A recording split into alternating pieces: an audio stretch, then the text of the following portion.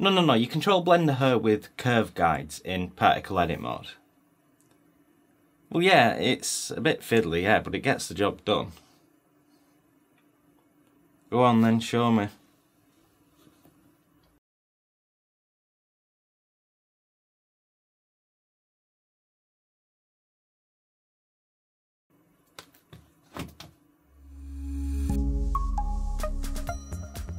Hello boys and girls, my name is Daddy Mark, and do you remember a few weeks ago when I was like, strap yourselves in guys, the 60-second tutorials are back.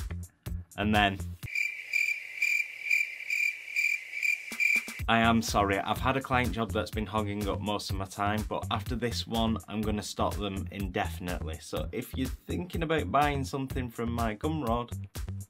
Also, you might have noticed that the 60-second tutorial title has changed ever so slightly to the 2-minute tutorial.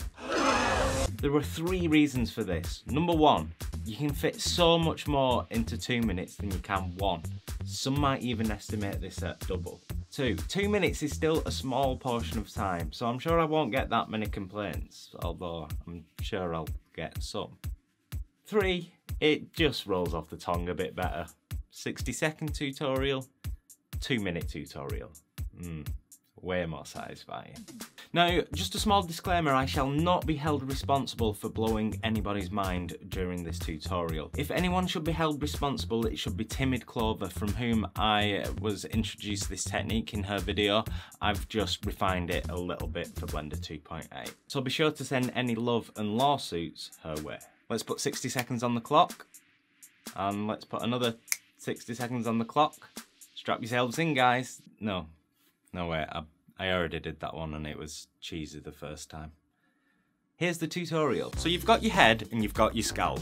Pause. If you don't know how to get to this point, just about every Blender tutorial out there will show you how to do this. Resume. Let's create a hair system on the scalp and then increase the strand steps a touch. Let's invite the interpolated children to this party too.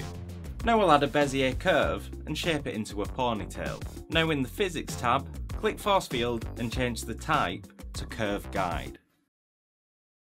Now I've written on my script to do something dramatic at this point, so feel free to use your normal curve tools like Alt-S for scaling, or you know, Control-T for twisting. Think of the fun you can have with this. Now, if your strand steps are turned up, but the hair still looks kinky, just turn up the resolution on the curve as well to fix it. Now, it's unlikely we want to control hairs growing from the entire scalp with a single curve, so let's map out where the hair should grow from. Create a new vertex group, and I'll call this ponytail. Now what I'll do is jump into weight paint mode, and essentially wherever I paint is where the hairs are going to grow from.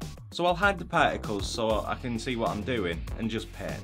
Easy peasy. Now if I bring the hairs back, nothing's actually changed yet because I need to come down to vertex groups, and next to density I want to select my new vertex group, and voila.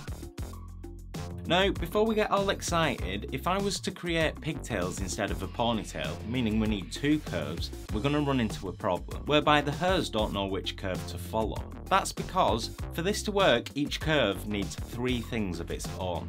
It needs its own particle system, it needs its own weight painting, and each curve needs to have its own parent collection.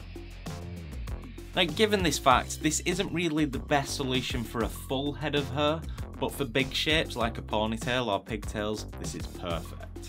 Once you have these 3 things set up, you want to come into each particle system and set the density appropriately as we did before. But this time we also want to open up field weights and set the effector collection appropriately too. Now go and have some fun with this. This is almost certainly going to change the way I approach hair in Blender, and I love it. Now, you think I'm going to ask you to shove a thumb up, leave a filthy comment, and to tickle the subscribe button. And yes, please do all those things, but also please go and check out my Gumroad store. There's a bunch of tutorials and other goodies on there you won't find on the channel, and it really is keeping the channel alive. At least until Wacom starts sponsoring these videos, but I think I might have a long wait for that. Have a good weekend, guys. Peace.